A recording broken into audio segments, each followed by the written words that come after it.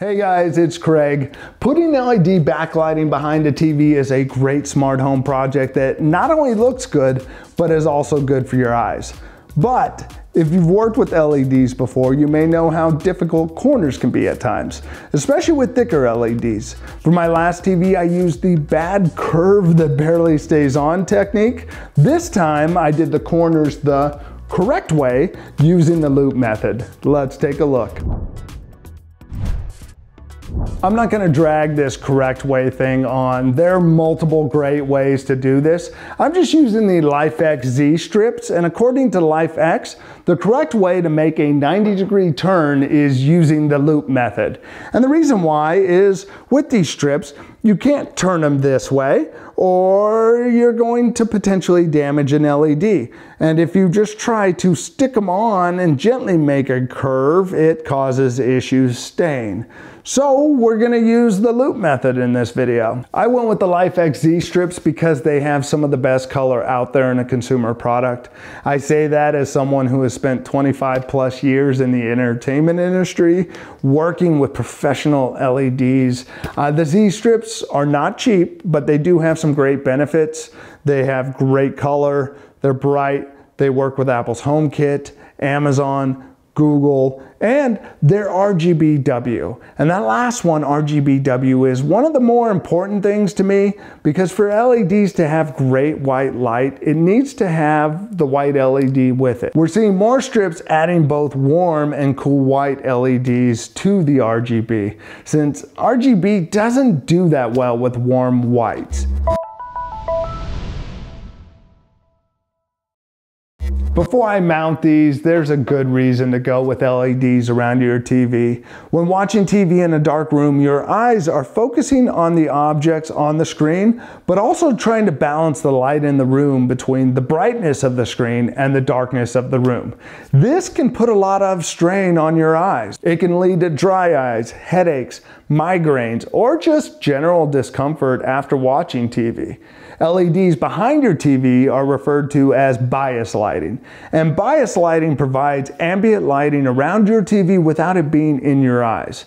And this additional light helps create a better light balance in the room for your eyes. Achieving a better balance is much easier on the eyes. Bias lighting can also be great for computer monitors too.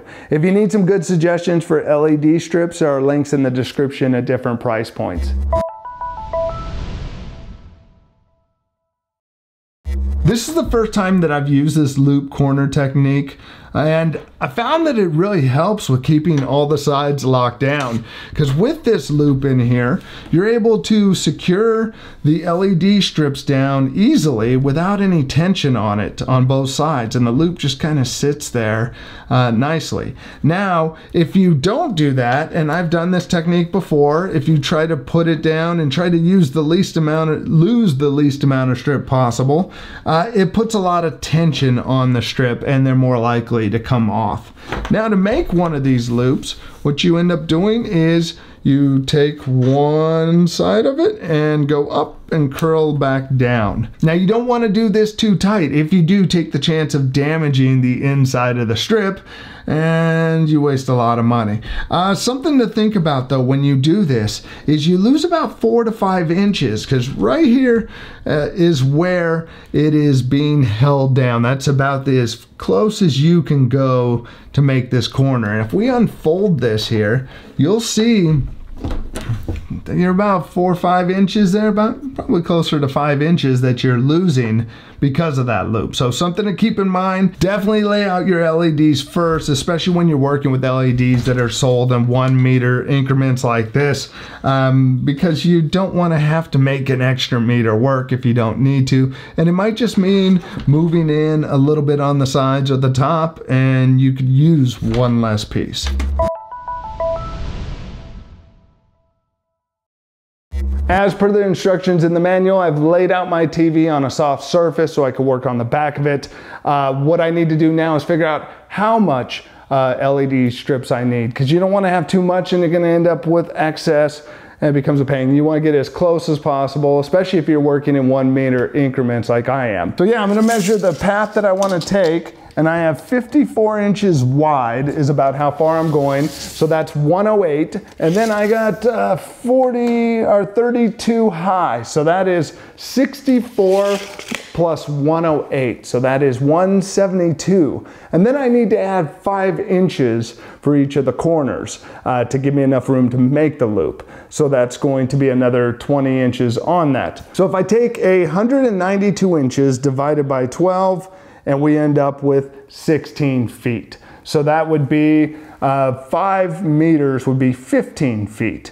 So now really the best bet is probably going to be to go with that 15 feet instead of going with 16 feet, because trying to lose the excess can be a pain. So I'm going to use 5 meters of this now, starting off with the 3-meter pack, and then I'll add 2 extensions to that. Now that we know that, I'm gonna lay out the loops, and one of the things I like to do after it's laid out is warm them up by giving it some power, get it set up, and just let it warm up before sticking the adhesive down.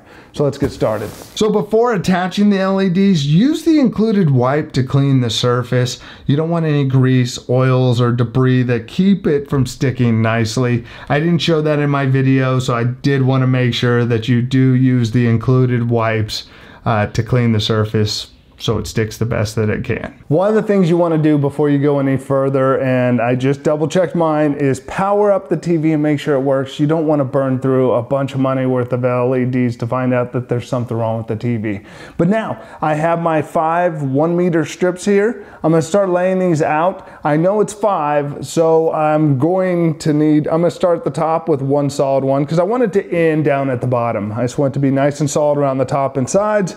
So I'll start with 1 there, and then start making the loops on these and make sure to try those out. And then what I'll do is I actually have a bin here of some tape because it's not too heavy that I could rest on it to help shape it. And then I'll turn it on, let it warm up some so it gets used to that shape before we expect the adhesive to hold it in that shape. So let's get started with this. So we'll first start off with this top strip right here and get everything kind of fitted the way that we want to know if it's gonna actually fit before pulling off the adhesive. So I'm just laying these out approximately where they'll go, and then go around each side.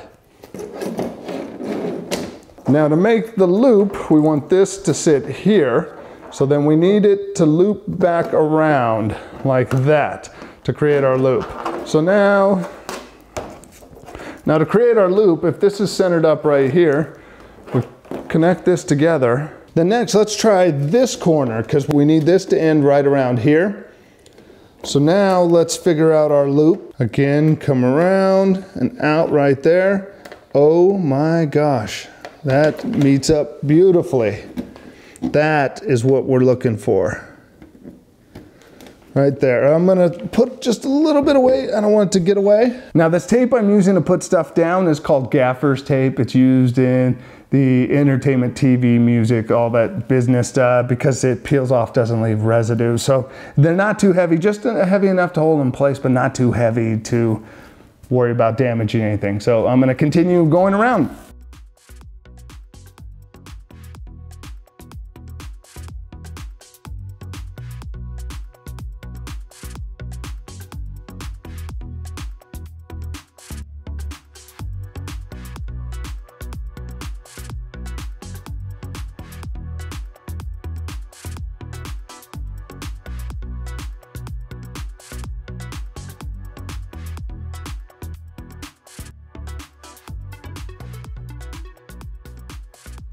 I have the shape roughed in right now. I'm gonna do a pass and kind of make sure it's even. You do wanna make sure that on the corners, you're not bending or putting tension on a point where you can crack or break part of the LED. That's where you need the corners to have enough of a loop there. So you want them tight enough to not give up too much length on it, but you also don't want to damage the LED. So next step, I'm gonna power these up and just let them warm up, get them set up through the app, let it get all little heated up, and then we'll stick them down.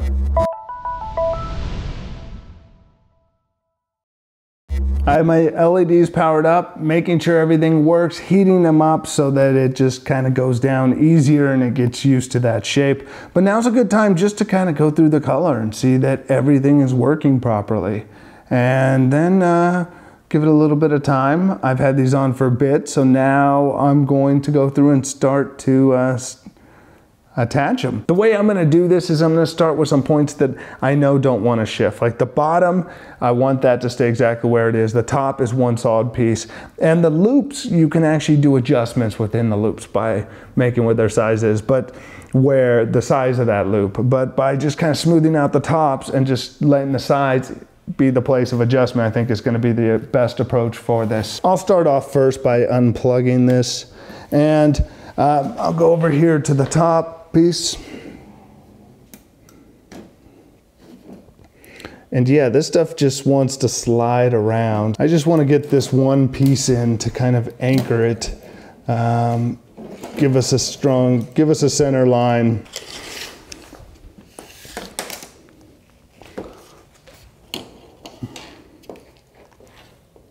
Okay, we got the center right there, and now I can lay this out nice and even, and then just reattach that end over there, and there's the other break right there. Normally I like to run it all attached as one piece, but with this, since there are the corners, there is some flexibility in there. I do want to plug this back in so that I get the centerpiece placed properly. Actually, there's a little bit of 3M tape on there, and again, I'm starting at the different points because these are the places I don't want to shift, and the corners, the loops give you some flexibility in there, give you a little room to play with it. So this, I want to start right on the center line. And then the idea is I'm going to, I think, work these ones back to the loop and get it dialed in there. So I think it's just really one of those projects, take your time with, do it right once. I'm so much happier that I can do. The last one I did was trying to make a former set work on a larger TV. It was kind of a pain. So I'm excited to be able to lay these ones out properly and to really kind of figure out the spacing instead of making a previous kit for a smaller TV work. And the thing is, it's like I want to make it as neat as possible, but it is very forgiving on the backside here of the TV. I want to work on these right here and just see how this is starting to lay out. If I plug that back in, it's like you don't want to put too much pressure on these. This is all looking good, so I'm actually going to try to peel the tape back and work this way towards the loops. Now these two corners over here are done and they feel so secure. This is like one of the best attachments I've ever done. It really feels nice. I like this technique. First time I'm using it. Now let's do the same thing on the other side.